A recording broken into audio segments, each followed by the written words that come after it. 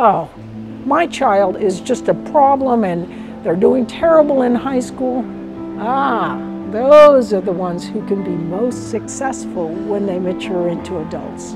I think teachers need to realize is that investment into our students are forever. So everyone has something at stake in education, even for ourselves, lifelong learning, right, as we continue growing in our careers. And I think that's the key.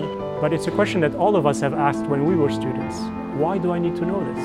I think a real struggle for teachers is identifying who your students are.